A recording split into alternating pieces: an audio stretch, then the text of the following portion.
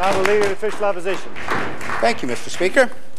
Well, it's standard practice before releasing a company from a bond or holdback that government should receive a sworn statutory declaration to ensure that all suppliers and subcontractors are paid.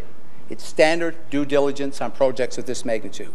So ask the Minister, when you let Humber Valley Paving out of the contract and release their bonds, did you have a sworn statutory declaration?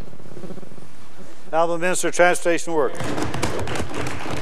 Thank you very much, Mr. Speaker. What we made sure we have in place is a mechanics lien of 10% of the project that could cover, if there were people that were owed money, they have the opportunity to take avail of that mechanics lien, and that is still in place.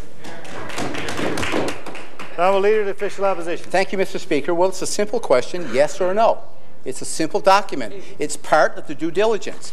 Do you have a sworn statutory declaration that this would be money that will be used to pay the suppliers, subcontractors on this project, indeed protecting many of the small businesses that you want to protect with Humber Valley Paving? Do you have that sworn statement of declaration on file with your government? The Honourable Minister of Transportation and Works. Thank you very much, Mr. Speaker. Mr. Speaker, again, the Leader of the Opposition is trying his best to try and deface the integrity of the department. We have a mechanics lien in place. It's 10% of the contract, and we feel that that is more than sufficient for what we need in place.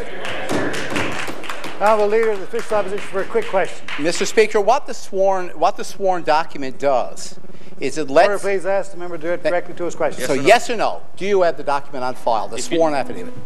Honourable Minister of Transportation Works for a quick response. I have the mechanics lien in place, Mr. Speaker.